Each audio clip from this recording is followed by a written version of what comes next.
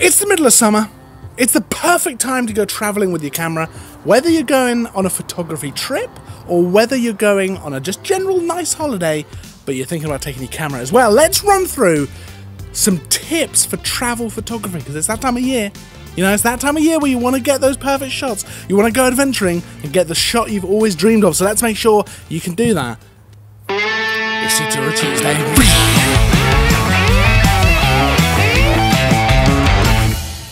Welcome back to Tutorial Tuesday, where every week, every Tuesday, to be precise, you get a brand new, fresh photography tutorial. Now this week we're going to be talking about travel photography. You know, it's that time of year where you might be going on holiday, you might be going traveling, maybe you're going on holiday to take photos, maybe that's the whole point, or maybe you're just going away but you want to take a camera, you're going somewhere nice, you want to get some really nice snaps.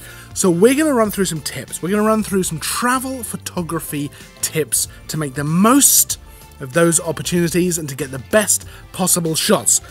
So let's dive right in. Let's start by talking about planning. Now this is probably a little bit cliche. You probably hear this in every single travel tips or travel photography tutorial stuff, but planning out your trips is so important. Planning out exactly what you want to get, what you want to get out of the trip and stuff like that can just make such a big difference. Now, this can come down to researching the area, so researching locations, looking at what other photos people have taken, looking at photo spots, what's the best spots, best times of day, which is normally going to be sunrise and sunset. You're probably going to get the best light at that sort of time. But generally, where to go, what to expect, the weather, everything like that can play a big part into planning out your trip. Now, obviously, if you're doing a full photography trip, this is super important because you want to know where to be going and at what times, you know, because you want to have those amazing landscapes at sunset. Maybe you want to go and visit some of the markets and stuff like that during the day. But if you're also doing this as just a holiday, a nice holiday, you want to take your camera, you want to get some nice pictures while you're there, this is also a great thing to do as well, because you can really prioritize some locations. You can really be picky about where you want to shoot. So if you're going away for a week and you're thinking, okay, cool, I'll do at least one sunset somewhere. I'll get at least one thing. Where's the best place to go? Well, planning it out, that's going to give you the best chance to get a perfect shot while you're away. Be prepared, I guess, is the crux of this. You know, the more prepared you are, the better you're going to be able to adapt to different things, and the better you're going to know exactly what you want to get out of it. And that's really important because it leads us on to the next thing I want to talk about, which is gear. Now this is a big thing with travel photography. This is a little bit different to landscape or portrait or anything like that, where you can take a bunch of different lenses, you can take a bunch of different stuff and not really worry too much about it. It doesn't matter if you have a super heavy bag. Now landscape photography, you might be walking for a few hours to get there, but it's just one day. Doesn't matter that much. Whereas travel photography, it's a little bit different because you've got to carry all this stuff all the time. You've got to have it with you pretty much all the time. So you want to travel light. That's the main thing here. You want to travel as light as you can while still having what you need. Now that, for me, that means taking a mirrorless camera. I tend to go for a mirrorless one. That's because I still want the full frame camera. I still want to be able to have interchangeable lenses. I want to still be able to do that. But I want to have the lightest possible system. So I tend to go for mirrorless over DSLR. And I'll tend to go mirrorless over things like compact or bridge camera because, like I say, I want the interchangeable lenses, I want the full frame sensor. But a bridge camera, a compact camera, they're totally viable options depending on what kind of thing you want to get. I even know someone actually who takes a GoPro away with them and they still come back with some pretty decent pictures. So it just depends on what your level of traveling is going to be and how much you want to get out of the trip as to what you want to get. Now I tend to take, like I say, a mirrorless camera, so it'll generally be something like a Sony a7 III, Sony a7R III, or the a7R IV would be great, but you can also go something like a Panasonic S1R, that'd be great for those landscapes, or anything like that. Now in terms of lenses, there's a good conversation to be had there between whether you should take prime lenses, zoom lenses. I tend to take zoom lenses because I want the versatility. There's a lot of different types of shots that I want to get, and I know if I take two zoom lenses, I'm going to be able to get pretty much everything that I want to get. Now I'll generally go for a 24 to 70mm f2.8. That is the workhorse. That is what I'll use for almost everything. I'll generally take that as my main lens, and then I'll take a 70 to 200 f2.8 as well. That's going to give me the option to go in a little bit closer to different things. If I want to isolate something in the picture, if I want to have a much more compressed look to things, if I want to have someone in the frame and kind of compress that background, I can shoot at a much longer focal length and actually get a little bit of bokeh in there. I can get some nice compression and make it look really nice. So if I want to do that, then I can. For my style, while I'm traveling, I don't really need something like an 85 1.4 because I'm not going for that kind of bokeh shot. Now, there's definitely a conversation to be had about taking primes. I could totally imagine taking a 35mm, especially at something like 1.4. So you've got a super bright lens. 35, you can be able to get the landscapes, you can get kind of shots of people, great all-rounder. 1.4 means you're going to be able to shoot later, you're going to be able to get that nice bit of bokeh as well, so that's definitely an option there as well. I can imagine that, but for me, it tends to be the zooms. I have even gone down to one lens before for a whole trip, which is a 24 to 105mm f4. Great lens. I was actually using the Canon one, the 24 to 105mm f4 L lens, great lens. And because I knew I wasn't going to be going for any shots, it's kind of super late in the day, it was summer, so I was shooting to sunset, but not really past then, and I was generally going to be going for quite a deep depth of field, mostly shooting landscapes. I knew I didn't really need a faster lens than that, and that focal length, it was amazing, it was perfect. I was able to get everything I wanted using that lens. So it's important to think about what you want to get out of the trip, what you want to have as your end result, and that can inform your choice as to what you want to take. Now, in terms of other stuff that I tend to take with me, filters are quite important. I'll take a variable ND and I'll take a polarizer. Now, I'll usually just take the two. I'll take them for my main lens, so the 24 to 70. That's because I don't know exactly what I'm going to be shooting, and if the situation arises where I might want to get a long exposure, which it has before, it's just nice to have that variable ND with you, you know? I tend to take it with me because I shoot a lot of video anyway, but if you've got it with you, then you can shoot a nice long exposure of a waterfall that you find, or a stream, or a river, or anything like that. You can get those shots, whereas if you don't have it, you're going to regret not having it. Now, they're super small, they're super light, so they don't really take up any room or weight in your bag, so it's kind of a no-brainer, pop it in there. Like I say, I tend to take just the ones for my main lens. I don't tend to take them for the 70-200, just because I don't really need them for that, and that sort of keeps the amount that I'm taking with me down as well. Now, tripods are an interesting one, because I always find if I don't have a tripod, I regret it. There's always a time when I think, oh, I wish I had a tripod right now. But they're a pain to carry around, especially if you're traveling, because obviously they're quite big and bulky, and there's nothing worse, I've done this, than doing like a 6-hour trek through like the woods and up hills and all over the place to get to like a waterfall, and you know you need the tripod because you're doing long exposure. Oh, but it's just very frustrating. I've done that before. But what I tend to take now is one of two things.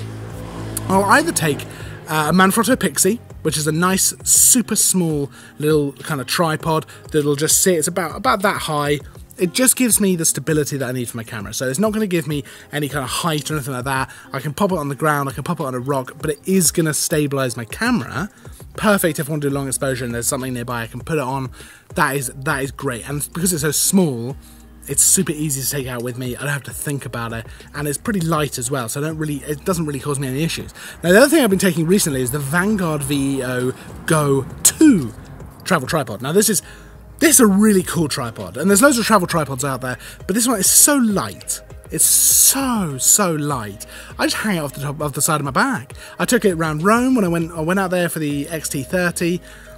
We were traveling all around Rome, walking all over the place for hours on end. I just had it hanging off my bag. It's so handy to just have it. It didn't cause me any issues taking it. And now, whenever I go somewhere where I think, oh, I might do long exposure, I'll take it with me. I'll just pop it on the side of my bag and I'll just wander. Otherwise, something I really can't overstate, lens wipes.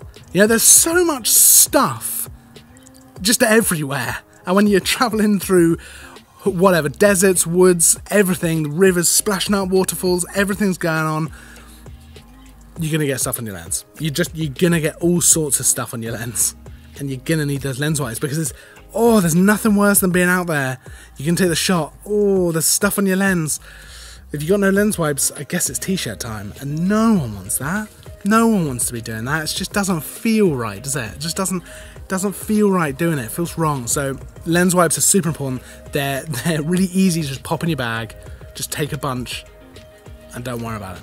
So let's talk a little bit about actually taking the photographs out there. So when I think of travel photography, and I think this is probably the case for most people, is you tend to think of landscape photography. You tend to think of those amazing vistas, you know, mountains, valleys, beaches, all kinds of stuff like that. But there's actually a lot to it that you can do. Travel photography is kind of an odd one because there's all kinds of different photography within travel photography.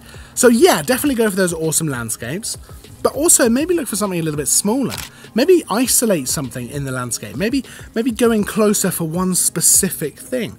Maybe put someone in the frame. I tend to think putting someone in your landscape looks really good. It can do one of two things. It can either kind of give a sense of scale. So if you've got this huge thing, but it's just by itself, it doesn't really, you know, you can't convey how big it is. But if you've got this huge thing and there's a person there, oh, that's a different story. That's gonna really give you the idea of the scale of this thing.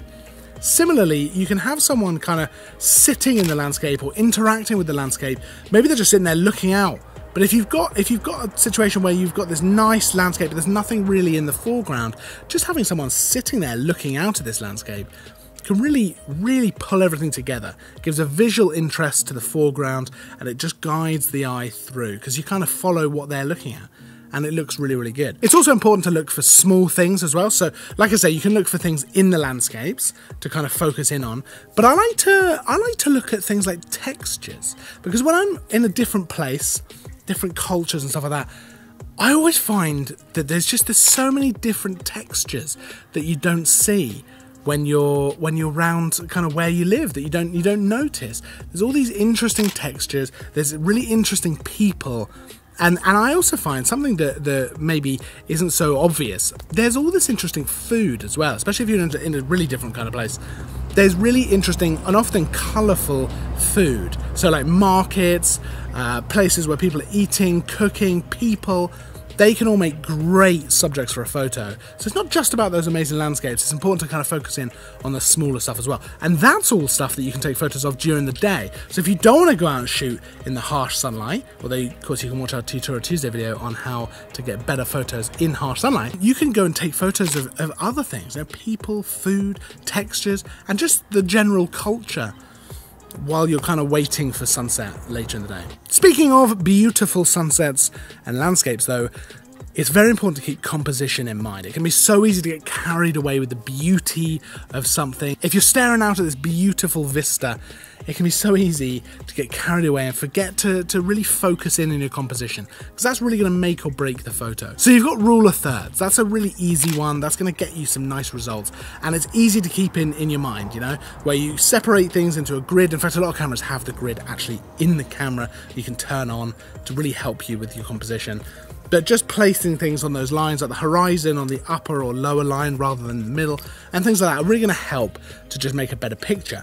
You can also go for leading lines as well, which are gonna allow you to kind of guide your viewer through the photo, really draw the eye, and you can just create a really nice end result. Some other tips for taking the photos: try different angles. A lot of people go in, and again, it's so beautiful that you just start snapping away, but you get back and you realise that all the photos are taken from the same kind of angle. They're all eye level, and they're all just, you know, straight on. Whereas if you go low and have the camera right down at the ground level and shooting up, that can be really interesting. Or you can climb up something, get higher up, and take some photos much higher up. That can be really cool as well. And of course, the age-old tip, which is to shoot in the right light. That's just a given at this point. But when it comes to shooting landscapes and stuff, sunset, sunrise, they're generally going to give you the best light. It's just softer light. It's just, you get such nice tones. Everything just looks good. It's worth hanging about and getting those sunset shots, because afterwards you will not regret waiting and getting that lovely light, and it just makes the image. Now, if you have any tips of your own for travel photography, pop them down in the comments. I love hearing your tips. There's been some really great tips on the previous videos, on the other Tutorial Tuesday videos, so I really like hearing those. Pop them down there. I think we're building out a nice community, so I'd love to hear some more. If you do have any questions, of course, pop them down there as well. There's a full list of all the gear we use to shoot these photos, this whole video, everything in the description, so you can check that out as well. Make sure to subscribe if you're new, because we have the tutorials every Tuesday, as you can imagine from the name. We have reviews, we have all kinds of stuff all the time. So definitely worth subscribing if you're new. Make sure to give the video a like if you liked it as well. That helps us out. It really helps me out, you know. So I really appreciate that. Of course, I will see you in the next video. But as always, thanks for watching.